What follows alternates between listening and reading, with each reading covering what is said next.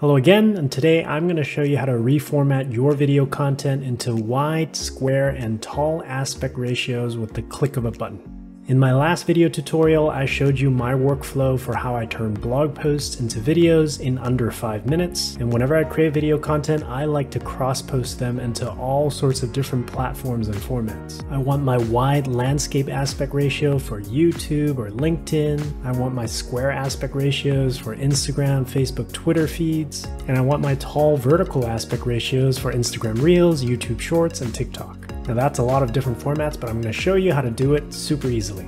To begin, we're going to hop back into the video that we created together in the last video tutorial. And this is our video, which is about the 3 largest cities in the world. And you'll see that we created these scenes in a wide landscape aspect ratio. So what we're going to do is to change the aspect ratio. On the left-hand side, you'll see a number of tabs. Last time I walked you through the Story tab and the Media tab. From here, you can go to the tab called Formats. So click on Format. It'll give you a number of different options. You'll see that the current selected state is landscape, and all I have to do is to click on square like this. And you can see here with the click of a button, my video is now in a square aspect ratio. You'll also notice that Lumen 5 has very nicely reformatted all of my graphical elements and my text elements to make sure that everything looks great in this new format. And if I want to, I can do a little bit of text editing and formatting to make sure that everything looks perfect, but overall this already looks great. And if I want to prepare this video for Instagram Reels, YouTube Shorts, or TikTok, I just go ahead and click on vertical, and there we have it. We have our video in vertical format. Now with Instagram Reels and YouTube Shorts, sometimes the user interface, the like buttons, the follow buttons are in the right bottom corner, and there's a messaging or comments near the bottom. So I might reposition these items, and it's pretty easy to do.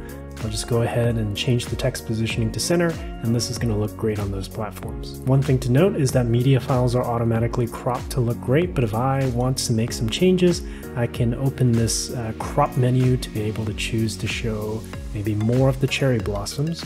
And there we go. And once that's done, I hit publish, and then we'll be good to go. Now let's watch these videos together in all 3 aspect ratios side by side.